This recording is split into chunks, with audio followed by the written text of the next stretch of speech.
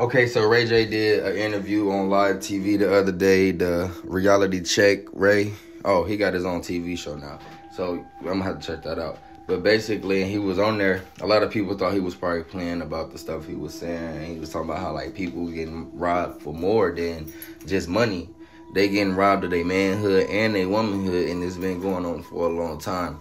And like I say, I could just only think back and remember to the times when Raz-B, I think when the B2K dude was exposing Chris Stokes and Marcus Houston, I think that was, you know what I'm saying, and he was talking about how Ray J was a part of it and Bow Wow too and stuff, and he called Ray J and exposed the phone call, and Ray J was saying some stuff like that. So, you know, Ray J, he knows something. He knows more than everybody thinking. You know, a lot of people thinking he probably joking and stuff, but Ray J dead ass serious, bro. Like, it's just crazy. Like, damn, did P. Diddy get to Ray J back in the day?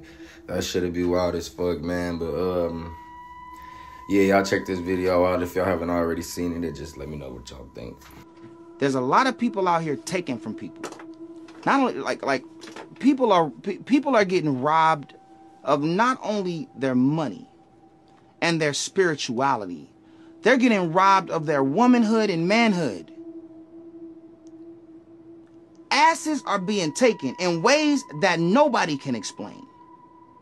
Do you chuckle? Do you laugh? Do you help? Do you criticize? Because I see a lot of jokes out there right now talking about baby oil. Everybody got a joke about having baby oil and lube. Is that okay? Is that the message? Ha ha ha ha ha ha. That was funny, fam. Now what? I don't use baby oil. Lube sometimes in sex makes it better.